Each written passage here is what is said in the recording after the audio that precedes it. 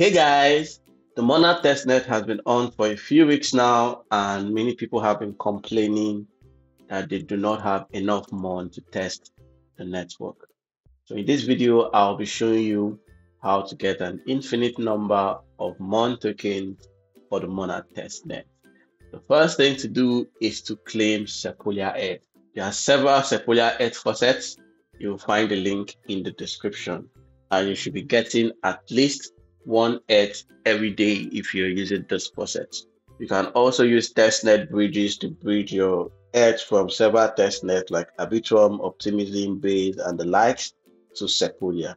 Once you've gotten Sepolia ETH, bridge it to Monad Testnet on Orbital Finance. So on Orbital Finance, click Connect Wallet. On EVM, click Connect. Select your preferred wallet and accept the connection request. Make sure that Ether is selected as the bridge token. So if Ether is not selected, click the drop-down menu and select ETH. Make sure to select Sepolia as the network you're bridging from, and make sure Monad is selected as the destination network. So you can search for Monad and you will see Monad Testnet. If you can't select Monad Testnet, use the link in the description and it should look like this.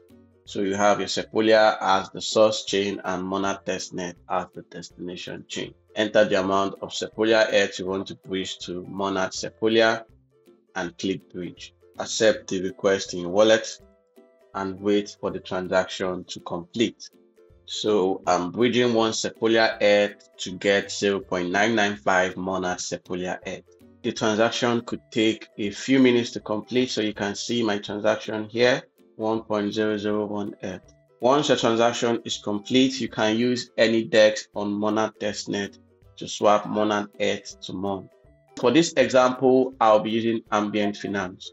So on Ambient Finance, you have to connect your wallet, click Connect Wallet, select your preferred wallet, and accept the connection request. Once you're connected, make sure you are on the swap page. So now enter the amount of ETH you want to swap. In this case, I'll enter 1 ETH. So with 1 ETH, I'm getting 0.9 Mon. Click Approve ETH and accept the request in your wallet. Click Confirm, click Submit Swap, and accept the request in your wallet. So now I've swapped 1 Monad ETH for about 0.9 Mon. So guys, this is how to get Mon for the Monad Testnet using Sepolia ETH.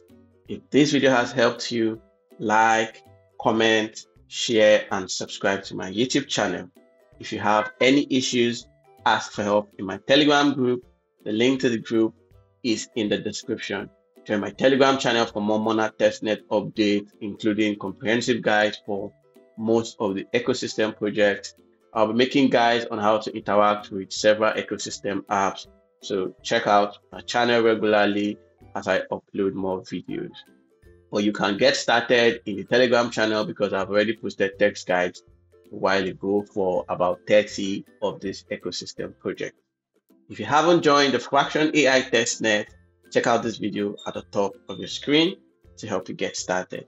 If you haven't joined the Ash Network Testnet, check out this video at the top of your screen, follow the guide, and get started.